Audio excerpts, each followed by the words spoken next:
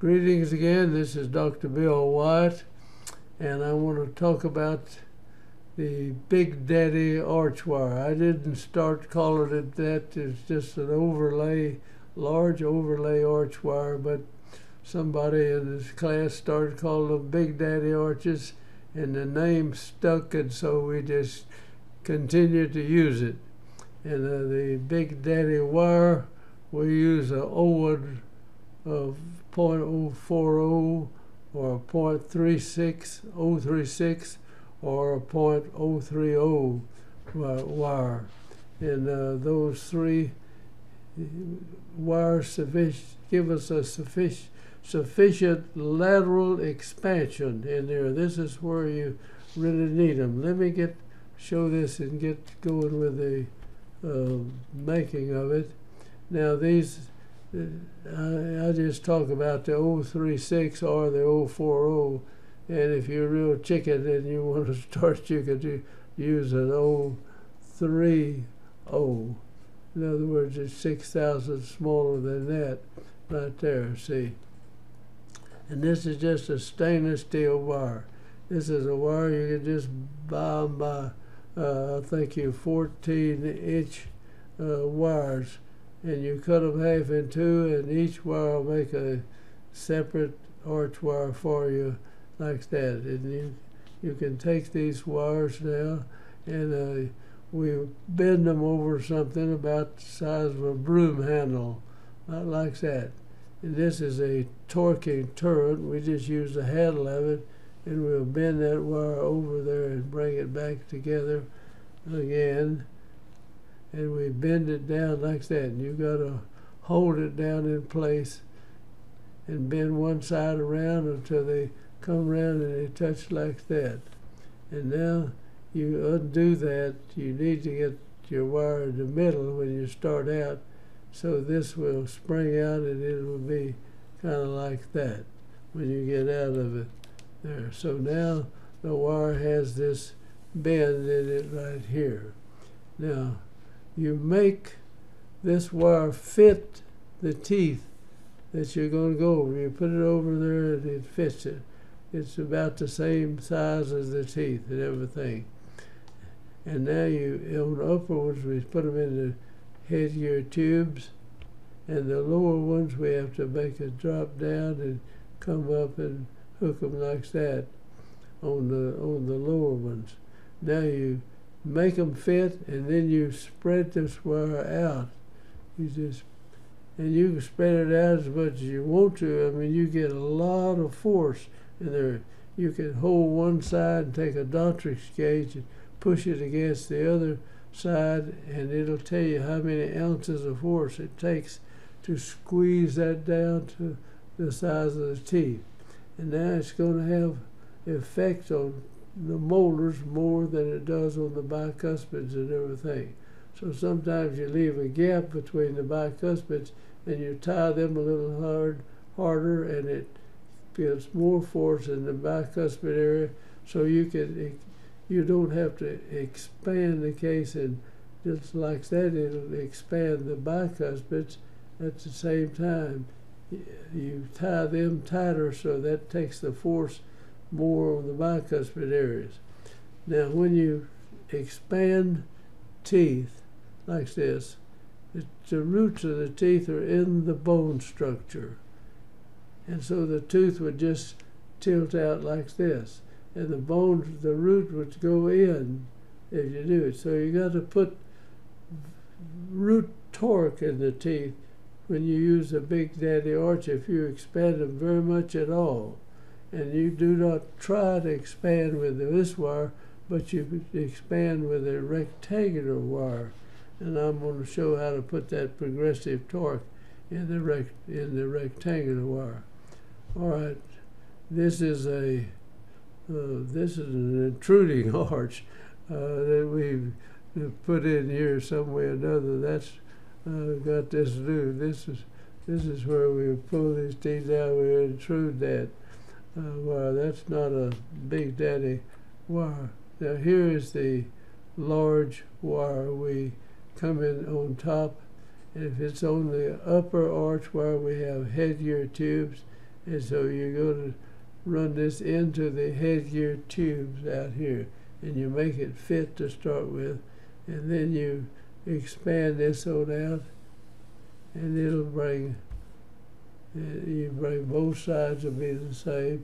And if you pull this up to where it's going to be and push this in with a Dontrich gauge, and you can put whatever lateral force you want on there, and you can expand anybody. I don't give a darn how old they are or whatever. You can put that on there, but you've got to put the buccal root torque in, or the what we call progressive torque, you know, where we bend the wire and put it over first. I'll have to show you how to do that in another video, but you put that on there, because if you just go across with this, you pull it over, this tooth will lead out like that, but the root will go back to the other direction.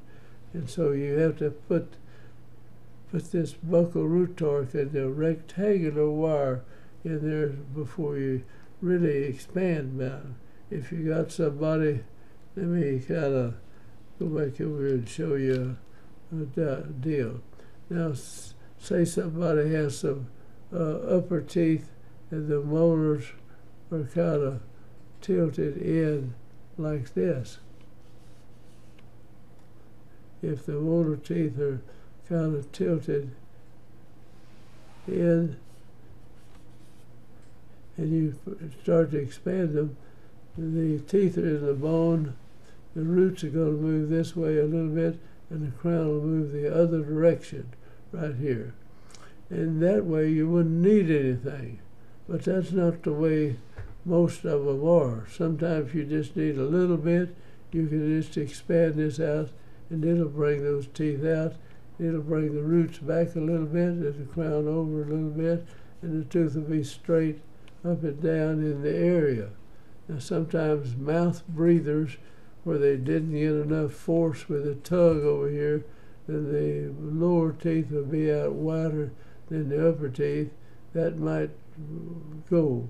But most of the time, when you do some real expansion of the teeth, you're going to have to put buccal root torque in there in a rectangular wire. In other words, you go back to your molar, you're going to bracket out like this. You have to have buccal root torque in there. And if you kind of figured out torque, what you want is bend your hand down like that, and it'll be this will be like the bracket slot. And if I stick this in here, if I have to force this up, it's wanting to be back here, but I force it up and bring it in here, then it's going to tend to do the tooth this way. But the roots in the bone, the crown's in the air, and if you just have the force of the lateral force of the arch wire, it'll overpower it and it'll move the crown lingual. In other words, you'll have lingual crown torque instead of buccal root torque. So you've got to have something bigger, and that's why I use those light arch wires to put torque in, and I needed something to really beef them up so we'd get the lateral. And that's why I started using these large wires years ago back here. And we found that we didn't have to get it inside here. We can do anything we want to from outside with these large wires like that. You can get any amount of force you want. But if you've got the tooth straight up and down in here, and you start to bring it out here, you've got to put this torque. The wire will be like that. You bring it up, slip it in here, it tends to do this to the tooth. But if you didn't have anything out here, instead of the root, in other words, you build this up this way. Now this would be an upper one, I'm sorry. Now if we're on a lower arch, let me go back here and erase that. And I'm going to erase that. Now, if we're on the lower arch, say like this, and now we've got the roots of the tooth down in this fashion, and we've got a root over here, and the roots in this fashion. And we want to expand.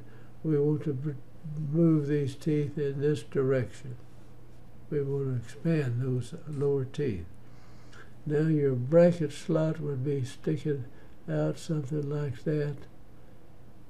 One very good bracket slot. Now you got the bracket and everything. You got to visualize right in here. So we take a wire going back in here. What would we have to do to this to get it to force the roots in? So as we're going to pull the crown out, these roots are going to tend to go in this direction. So we want the roots to go in this direction. So we have to come in here and figure out what would we have to do to get that out. So if you put your hands up like that, and I have to bend this down to slip it in here, then that would make the root go back. So the progressive root torque would be in that direction. I pull that down, insert it. If it had nothing else in there, it's going to tend to move the root out here, but the root's in the bone, and the bone doesn't go, so the crown would move in this direction. And that's not what you want. You want this to go. So we got to tie this big wire out here and hook it to that, and it won't let the crown go in, but as it brings the root, it would bring the crown out alone, and the roots go in. But then your vertical root torque will carry the root in, and you'll end up with the tooth. You'll move the tooth out, and the root will go with the big daddy arch. And that's the way you expand. And when you go on upper teeth, the torque is different. And you've got to think about torquing these roots in like this. I'm sorry.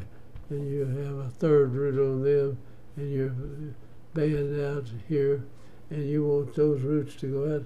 So you'd have to have it down. In other words, your torque would be like this at the end. You twist it this way.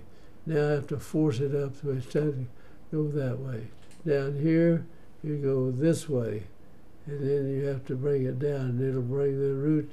You bring it down, it'll tend to pick it up and bring the root back. Okay, you need to know that if you're going to bend these large wires and put them in somebody's mouth. So you cannot torque with this big round wire. You can bring anybody out. I mean, they can be 80 years old, and you can put that on there and put the buccal root torque and just give it gradual time, and it'll expand the arches on old people as well as young people. And that has not been taught to our people. Adult orthodontics is going begging. I mean, there's just a world of it out there. But people have to have a little ingenuity and figure out how to have lost teeth and ground off teeth and all kinds of problems you mix in there. But in the videos, we've covered every kind of tooth I can think about. And if you just go back and study them, you can move older people's teeth.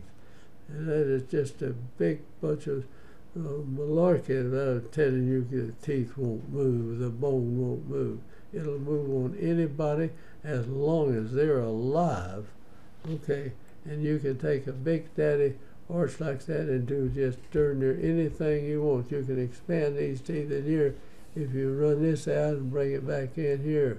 And now when you squeeze it out, you come back, you got a gap here, you tie these teeth tight, and that takes most of the pressure. Instead of putting the pressure back here at the molar, you put it where you want to expand, and you can expand the front.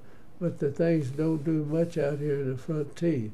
If you want to separate the palate, then you've got to put the palatal separator in and something go against these teeth, and then put something between the centrals to spread them. And we have spread palatal separators on people in their 30s and some of them in their 40s, their early 40s.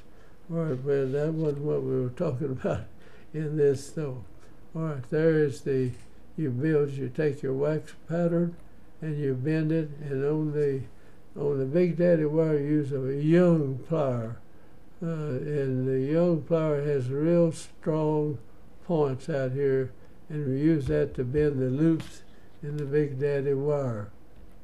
Now you take that, you put this where you want that, and you can bend it and use this end of the wire up back here. And if this is a lower arch, you bend that up. Now up arch, we put a little dog leg in like that, and then put this in the tube, you know, of the upper. That brings it down where it gets it out of the way of our brackets, and we bend an upper one like that. Now you can put that in the, see, this is the upper arch that's laying down, and we bent this in and then come up, goes out around and comes down up, back in like that. And now you can expand this out where you want it. And if you're going to do it with this piece, you got to put an extension back here where you bring this tooth up. It's really better you band this tooth back here, and then run your arch wire through here with your buccal root torque in the arch wire. And that'll carry everything out. You don't need much torque up here, so you put progressive root torque. I'm going to have to talk about that later. Now that's the upper one. We take it and expand it out, and now we put it in over here, and you push in. And you want to know how much force you got? Take your Doctrix gauge and put it in there, push on it, and it'll tell you. It may take 14 ounces to bring it over here. Well, that'll be 14. It'll be the same on both sides, see? And so this is going to spread out like mad up here with that much force. If you've got an 040 wire, you better just start off kind of small, or put an 036 or something in it and watch what it does. But you've got to have the rectangular wire in here with the buccal root torque on it. And the way you figure out that, you look at the tooth where you want this tooth to go, and how would they have to do the torque? You'd have it here. Now they have to bend it up so it wants to go back here. So you stick it in there, and then it makes the roots go that way. But the lateral wire, the small arch wire, does not have enough lateral force. The crown would go this way. So we put something and won't let the crown go, so we carry the crown and the root buckle at the same time. And that's what you do. You need to expand the airway on older people that have narrow cross bites and stuff like that. And you can't get the sutures to separate, but you can separate. You can expand the palate on any body. And I've got people that were nearly 90 years old where we've expanded the palate like that. So anyway, this is the upper, and that's why we tie it back in there. And we wrap it in the front. It does very little out here. It expands the posterior. Now, on the lower, you come around and you mark this as you go down with it, go under it, come up and bend it, and then you mash that together to pull that in. Now, I tie that to the arch wire. Now, it's going to bring these teeth out all the way back in here. So we need to have, this needs to be a rectangular wire with buccal root torque, and it'll have force to carry the roots and the crown out. Now this round wire would not do that. You've got to have put your torque with the rectangular wire in here. And now if you expand this with this, all of them are going to expand. I don't care if you tie the Big Daddy in, it'll always expand. But you've got to have torque built into your regular arch wire to get it to work. So it is just unreal the amount of work you can do with this Big Daddy arch wire. And that's the way we put that deal in the foot. We clip it off there. And this is a heavy piece of wire. We put it in a trough like that, and we crush it down. And now we've got it like that. And we're going to tie this between the two molars. Well, one molar would be here, one molar would be here, and the wire would be in here. And we drop it down, come up and tie that to the arch wire that's right between there. And now you need the torque in these teeth. They've got the torque. This has the lateral expansion. You can get all the lateral expansion you want out of this right there. All right, that's pulled in, and we build that right off of a wax pattern and put that in the mouth. And I thank you for watching. And you can just work, it's unreal what you can do with this force right here in the mouth. You can torque teeth and expand them and carry the roots with it as you go. So thank you for watching.